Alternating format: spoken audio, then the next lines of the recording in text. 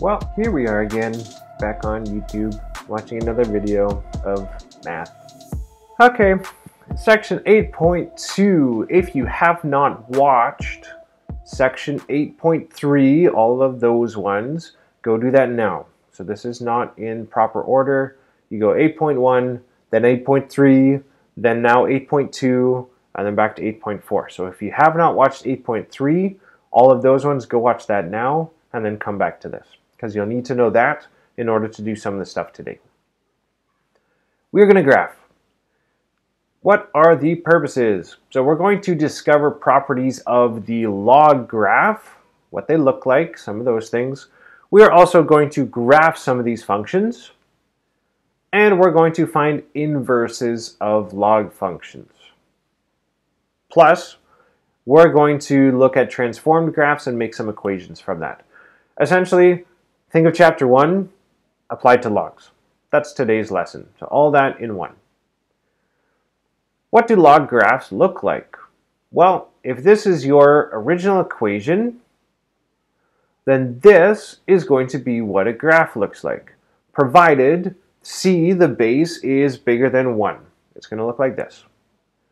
If the base is between 0 and 1, you're going to have something that looks like this. Just an interesting tidbit. I don't know how this will work, but if you slant your head to the side, you will see two exponential functions. One in growth, one in decay. So interesting fact there. You'll see the connection of that today. Also notice here, I've got a vertical asymptote. Remember, with exponents we had horizontal, now we have a vertical.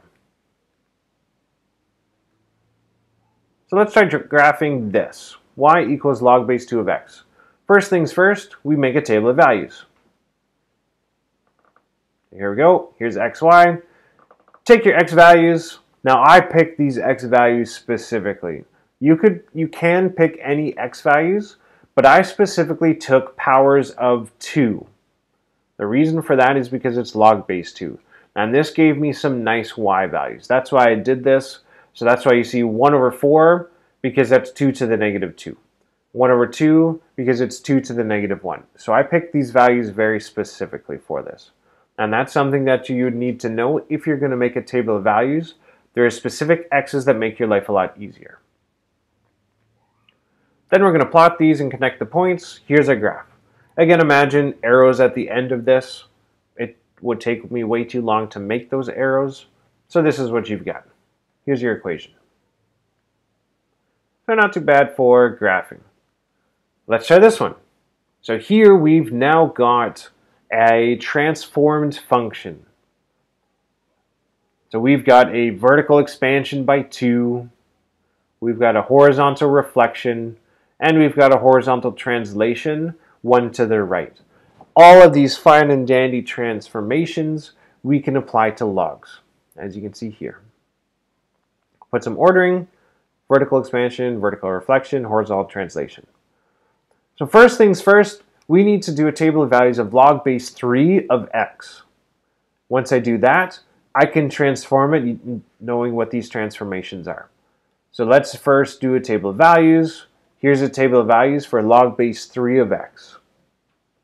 Pretty straightforward. Then I'm going to take those points. I just did 1 over 3 as a decimal because I didn't want to write 1 over 3 every time. But that's a rounded decimal. It's really 0.3 repeating. So applying a vertical expansion by 2 to each of these points. So take the y value, times it by 2. Do a horizontal reflection. Just make all the x's negative here. And then a horizontal translation. So add 1 to each of the x values. So here's our points.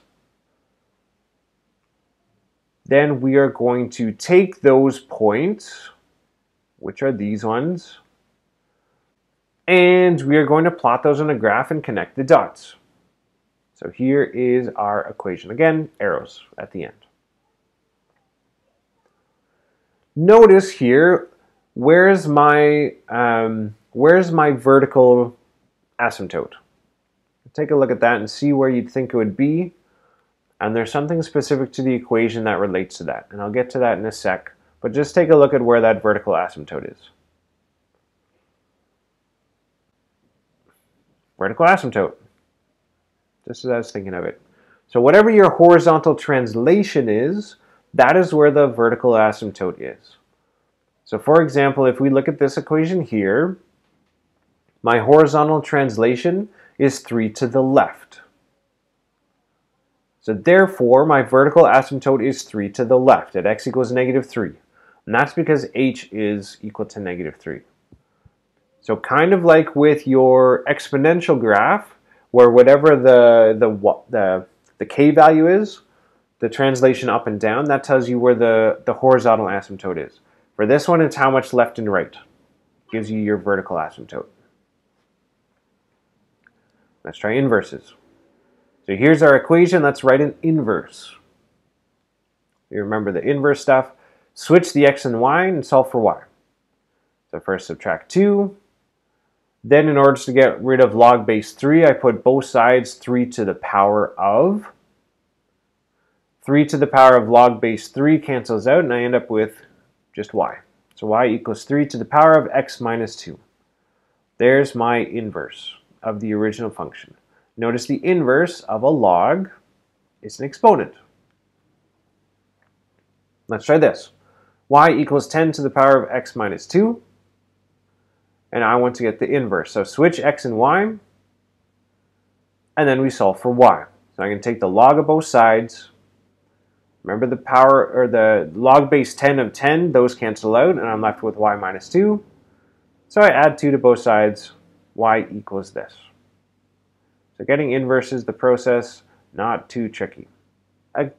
Yeah. So taking a look at transformed graphs. So if I give you two functions like this, where the original is the blue line and I'm getting to the red line, I want to look at what is my new equation. So the original is y equals log base 3 of x. I'm trying to get what's the equation of the other line. So first, let's look at let's look for a. So comparing 2 points on the blue line, notice between these 2 points, the difference is 1. If I compare those same 2 points on the new graph, it's also 1. Therefore, there's no vertical stretch and no reflection in that case as well. If we look at horizontally, comparing those same points, on the original it's 2, and on the new one it's 2. So we know there's no horizontal stretch. That makes our lives a little bit easier. And then we want to look at translation, since that's the only thing that's comparing between these two functions. So comparing 2 points, I chose these two. It doesn't matter which points you pick, it'll be the exact same. So notice with this, we went left 9 and we went up 2. So that means my h value is -9 and my k value is +2. So plugging that into the equation, you get this. This is my equation for a transformed graph. The process for this is going to be the same no matter what type of graph you get. And that is that.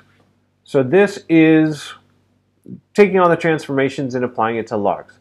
Again, I didn't go into a ton of detail about this. I made the video a little bit shorter just so you can take a look at this because you understand the basics. You just need to apply it now to logs. So there you have it. So thankfully they didn't realize that I have a second recording device in my head. So I can still record this. If you haven't already, please like, subscribe. My captors here are not very friendly, so I'm gonna be trying to break out. But please, I need your help.